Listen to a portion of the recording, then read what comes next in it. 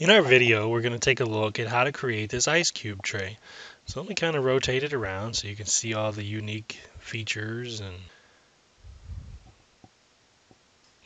so let's get started. First thing I'm going to want to do is I'm going to create a folder over here. To even get that up, I'm going to have to click the data panel, right? And I'm going to just start and create a new project. And I will just call this folder ice cube tray. I'm going to go ahead and create that folder, and then when it's created, I'll double click in there, and there's my folder. So I'm just going to go to File and say New Design. Now, one habit we should probably go ahead and start getting into is saving things before we get going too far. So I'm actually going to go up here before I even start with the sketch. See how it says Untitled? I'm going to go up here and hit the save icon, and I'm just going to call it Ice Cube Tray, and I'm going to save it. So you can see it's already there, and that's going to be helpful as we move down the road. We start getting into that habit, and then we'll get auto saves. So if a computer would lock up on us or anything like that, we're at least going to have something there, right? Okay, so I'm going to close the data panel to make my screen bigger so I can draw bigger. So I've got me a new document. The next thing I'm going to do is I'm going to go up here to Assemble, and I'm going to say New Component, right? And I'm going to go ahead and name the component. Instead of component 1, I'll just call it the ice cube tray.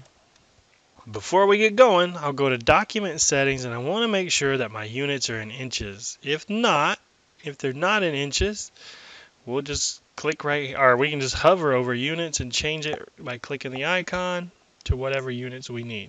In this case, we do need inches. All right, so we're ready to start.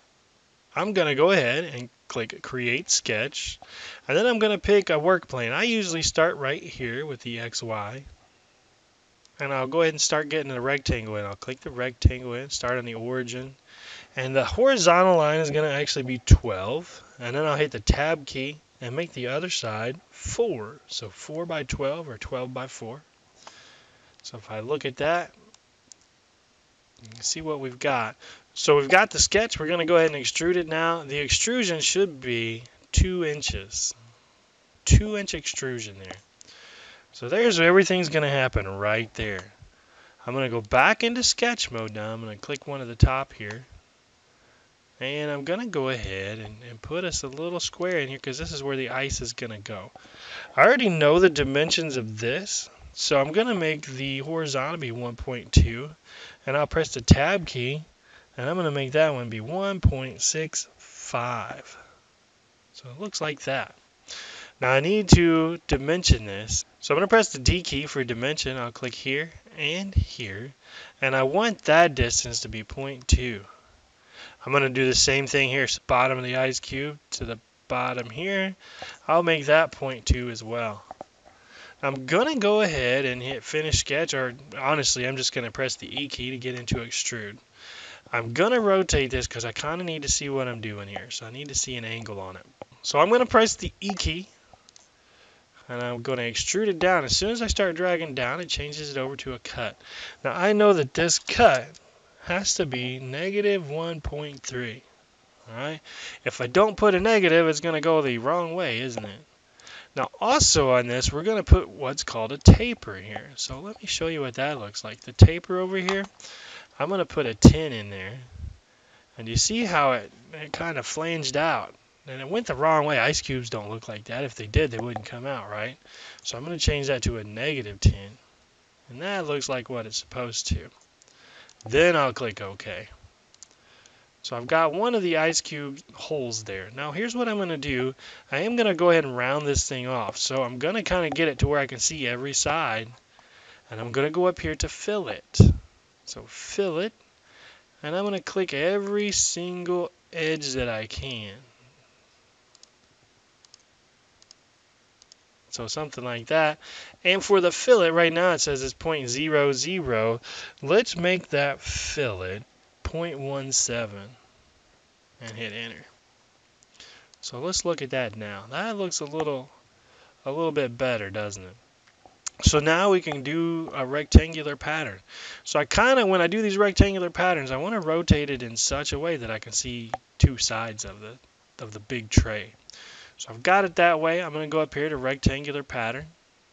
If that's not there, remember I could go to create and say pattern and then choose rectangular. Either way, I'm going to get there, right? Okay, I want to say for type, instead of faces, I'm just going to say features. And I actually need to click in all of, everything here. So all these fillets are their features, right? And I want to pattern everything here. So I might have to rotate this even a little bit just to see everything. So I've got everything selected. I'm going to rotate it back. So we're going to come over here now, and we are going to choose the side. So I'll say direction. I want to go with something like this. So I'm going to just drag this arrow up. I kind of want it, I'm just kind of visualizing right now. So you can see what happened here. It said give me a quantity of 3. Well, I want 2. And for the distance, to be really specific with the distance, let's make this 1.95. Now I went the wrong way, so I can put a negative in front of that. It probably is the easiest approach. And there it goes. Now I'm going to start dragging the arrow this way. And you can see down here, this kind of highlighted. For quantity, let's put 8 of those in. For the distance in between there, let's make it 10.4. Alright, so I've got those all patterned out. I'm going to click OK. So let's take a look at what we've got here. It's looking pretty good. Alright, so next up, this is an awful big waste of material. We don't really need all that plastic. So let's go ahead and use the shell feature. So shell is up here, and we've used it a little bit before. I'm going to go ahead and click every side. So even up here. And then I'm also going to rotate it to the bottom and click that as well. Now for the thickness here, I need to change this to 0.07. As soon as I do that, I can hit OK. So now when I rotate this thing around, just saved ourselves a lot of material, right? The last thing I'll add to this, and there's other things we could add to it, but I think I'm gonna round off these edges some more. So I'll go up here to fillet, and I'm gonna kind of click on the corner, and then I'll come up here to this corner and click it. And then I'm gonna want to come down here to these corners. I'll click those as well. Now I gotta rotate to get to that final one, don't I? So I rotate, and then I'll zoom in and get this one. So for this dimension, I think I'm going to just try like a 0.4. Let's see what that looks like before we hit OK. Yeah, that looks pretty good. So what I'll do, I got it, I'll hit OK. And there is an ice cube tray. Now before I exit, I would want to go ahead and hit that save button, and just to make sure everything's accurate.